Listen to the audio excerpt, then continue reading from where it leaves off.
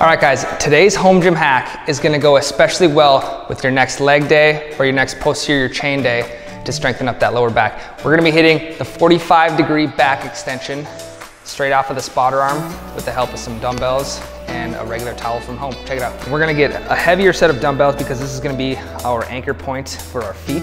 And then what I'll use sometime is a yoga mat, or in this case, I'll just use a regular bath towel. I'm gonna put the bath towel over top the spotter arm so it gives us a little bit more padding in the movement.